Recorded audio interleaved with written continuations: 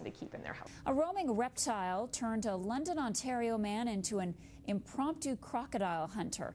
This meter-long Caiman made himself at home in a residential drainage pond. Police and animal control officers spent Sunday looking for the croc but came up empty-handed. However, John Stephan was able to nab him after a few minutes of searching. He put up a little bit of a struggle when I grabbed him. He was laying right there within arm's reach. So I just came down, snuck up from behind, and grabbed him right behind the head and pulled him up. Animal control eventually arrived to take the croc away. His new home will be with a wildlife custodian. Brian Loist is the curator for the Indian River Reptile Zoo just outside Peterborough, and that's where the crocodile will be taken.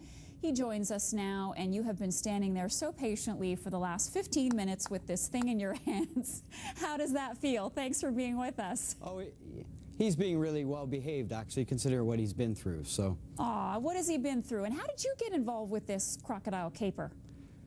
Well, we're the only accredited reptile facility, so there's not any other places to call. So they phoned us, and we drove down to hopefully look for him in the pond. But by that time, he was actually caught. And then he was brought to the animal control, and that's where we picked up this animal. He looks like he's shaking a little bit. Do you think he's been through a tough time these last few days? Well, the shaking actually is probably me. Oh. No, he's really cold. They're from tropical areas, so this animal was really cold. It wouldn't have lived much longer without everyone's help today. And talk to us about this particular crocodile. I mean, if he had been left to wander, could he have hurt someone, a person or a pet? No, at this size, they couldn't really hurt anybody unless you were to try to pick it up. So the only one in danger today was the nice gentleman that actually caught the animal. He was the only one that could have been bitten. And that man was out for a walk with his dog, wasn't he? And he came across him? Yes, he was. Yep.